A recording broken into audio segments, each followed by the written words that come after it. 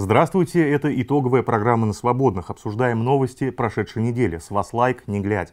Жительницу России оштрафовали за ролик, в котором она вместе с соседями обращается к Путину. 26 марта Нина Кривощекова и другие жители Воткинской республики Удмуртия пожаловались президенту на плохие дороги и старый водопровод. Говорят, что местные власти обещают положить асфальт уже 35 лет, но ничего не делают. И вот жители Воткинска наконец услышали, чиновники обратились в полицию, а те составили протокол о проведении несогласованного митинга. Занимался женщинный центр противодействия экстремизму. Дело передали в суд, который вынес штраф 10 тысяч рублей за жалобу вождю. Ну а что, в Кремле и так не до них. Там СВО, геополитика, импортозамещение и всякое такое. А тут какая-то дорога и водопровод. Вообще скажите спасибо, что он есть. Как вы знаете, проведение митингов в современной России невозможно. Формально из-за всеми забытого коронавируса, реально из-за тотальной отмены свобод. Собираться вместе могут только сторонники власти и согнанные бюджетники, чтобы отпраздновать какой-нибудь патриотический праздник. На них коронавирус не действует. Если же вы против даже самого мелкого чиновника, то ждите к себе гостей в масках, штрафов, арестов и признания иноагентом.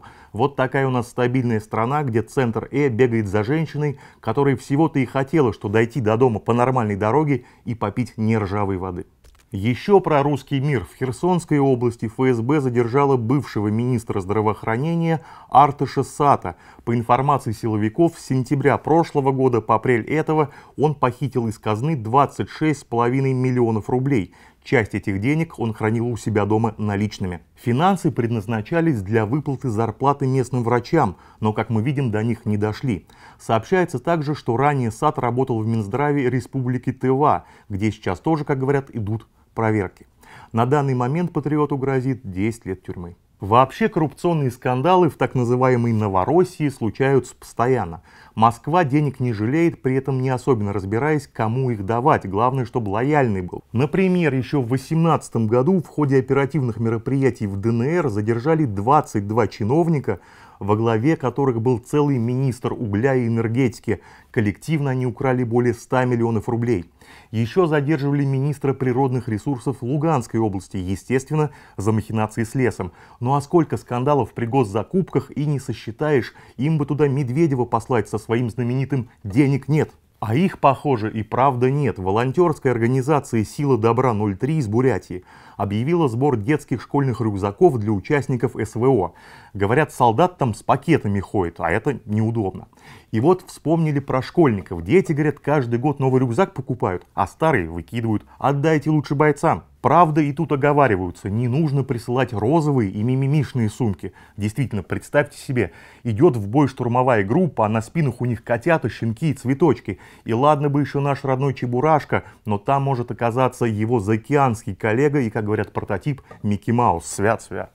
Российский интернет на неделе максимально близко познакомился с новым ведущим канала Соловьев Лайв Станиславом Васильевым, известным в сети как Стас Ай как просто. Истеричный, хамоватый и самовлюбленный гость пришел на интервью Собчак. Сразу говорю, Ксения Анатольевна была не в форме и скорее офигевала от поведения Васильева, чем выстраивал какой-нибудь диалог. Но и этого хватило, чтобы раскрыть пропагандиста. Стас Ай как просто переобуваться, объявил себя марксистом, хотя в этом ничего не понимает, критиковал Путина за излишнюю мягкость, говорил, что вождем управляют олигархи и материл либералов.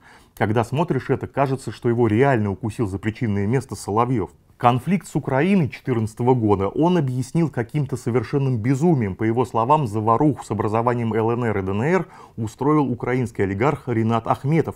Васильева нисколько не смущает, что Ахметов как раз сильнее всех экономически пострадал. Но у нас же как, во всем виноваты украинцы и Америка. Еще Россия, как всегда, впереди планеты всей. Вот, например, процессор Эльбрус, по мнению ведущего Соловьев Лайв, в разы превосходит Intel.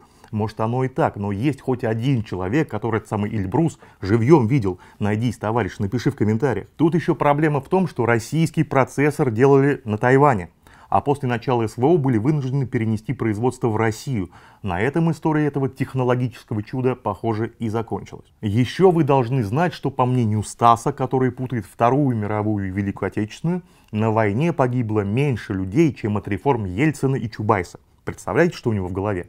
он часом не наболтал на реабилитацию нацизма, а то Гитлер у него лучше Ельцина получается.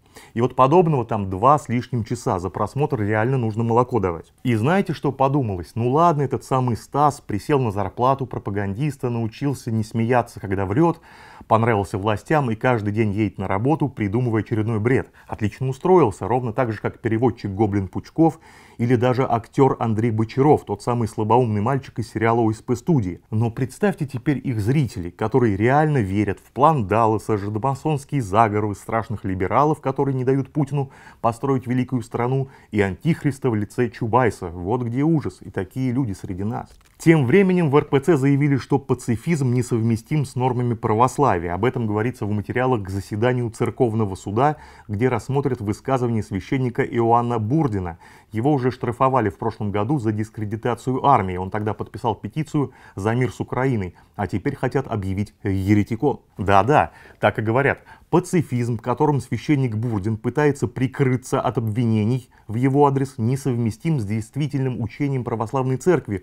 Он в разные эпохи церковной истории присутствовал в еретических доктринах. Также представители РПЦ заявили, что пацифизм Бурдина является односторонним и мнимым, в котором отчетливо видна его антироссийская политическая позиция, которая в нашей стране воспринимается как неприемлемая. Сам Бурдин, которого уже запретили в служении, говорит, что изначально его обвиняли по статье «Хула на церковь», а началось все с того, что он решил перевестись в болгарский приход.